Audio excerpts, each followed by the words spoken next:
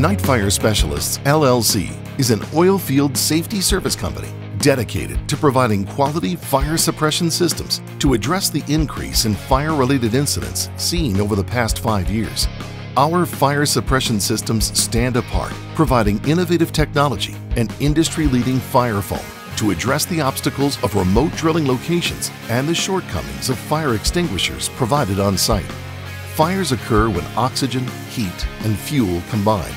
With each of these components constantly present on location, the question is not if the reaction will occur, it is when the reaction will occur.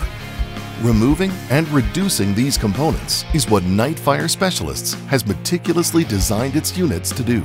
Our patented system combines innovative technology and leading fire foam to remove 2 of the 3 sources, reducing the heat and suffocating the flame. By achieving this, nearly every potential fire on your rig can be prevented. On a drilling rig, elevated heat sources can turn into potential ignition sources when met with escaping gas. Our Drilling Suppression Unit, or DSU, has been specifically designed to protect your personnel and equipment from such an incident. This patented automated suppression system is not only fully capable of extinguishing fires, but can prevent them from occurring in the first place. By placing nozzles at predetermined ignition sources, sites will be more prepared for potential hazards. Hands-free activation of the DSU can also be done by utilizing our LEL fixed gas detection system.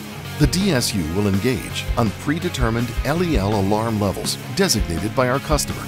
When an unexpected event, such as a kick, occurs or is even suspected, the DSU can be activated on the spot by personnel anywhere on site.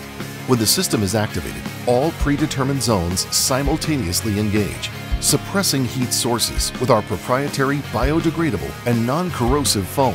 With an expansion rate of 20:1, the foam is depriving oxygen from the source as well as removing heat by dropping the source temperature from 1500 degrees to 200 degrees in less than 10 seconds. Now that oxygen